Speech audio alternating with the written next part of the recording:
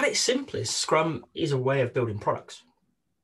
So it's the idea behind it is what's the minimum you need to solve a complex problem. And product development is inherently complex. It's only after we've built it that we can really say whether or not that's the thing that solves the problem. So it provides the scaffolding. It's a framework. I always think of it in the same way as you see scaffolding around a building. It doesn't tell you exactly what that building looks like. It tells you a rough size, it will tell you a width, a rough height of what it's going to be.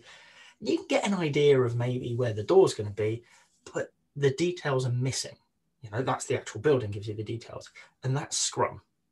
The idea being that with the events, the roles, the artifacts, here's a rough idea of what you need to do to build a great product. We can't tell you precisely how to do that work because we don't know what product you're building. We don't know how to solve a product because you can't know that until after you've solved it. So that, in a nutshell, really is Scrum.